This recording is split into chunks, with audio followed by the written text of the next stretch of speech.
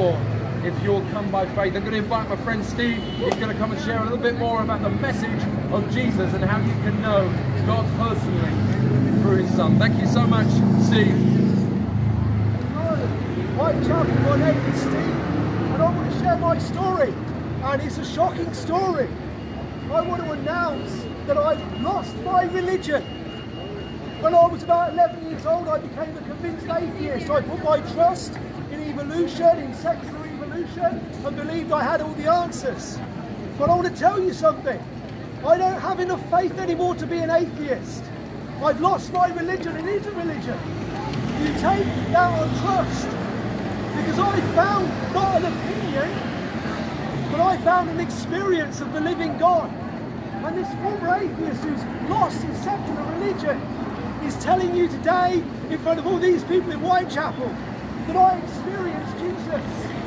I heard the gospel for the first time, and I tell you, I physically felt God looking right through me, and I realised I was undone. I heard the message of Jesus, and God began to reach into my heart and convict me. I wanted to walk out and run away, and I thought, I don't want anyone to see me praying with these people. And God spoke straight into my, I heard the voice of God saying, you know what this man is saying is true. You also know if your friends walk through that door, you laugh in his face and walk out. I was so convicted. I said to myself, you hypocrite, you should pray with this guy. You know what he's saying is true.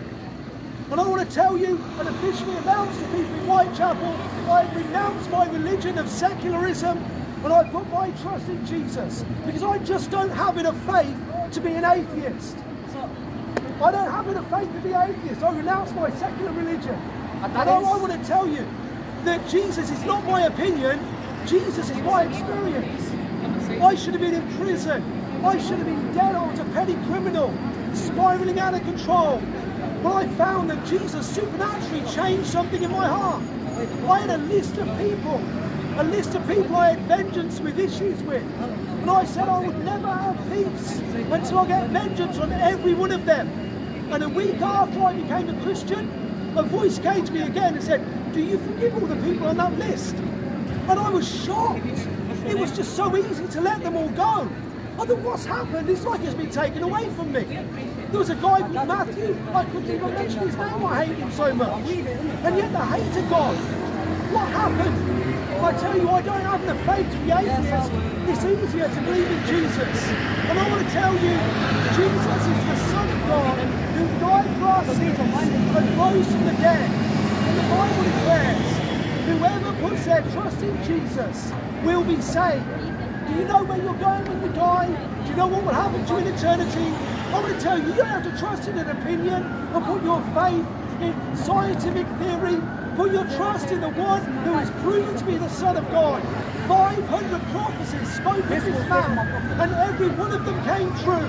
Jesus, the Son of God, changed me as a person. And I tell you, I don't have any faith anymore to be an atheist, which is why I believe in Jesus. Thank you.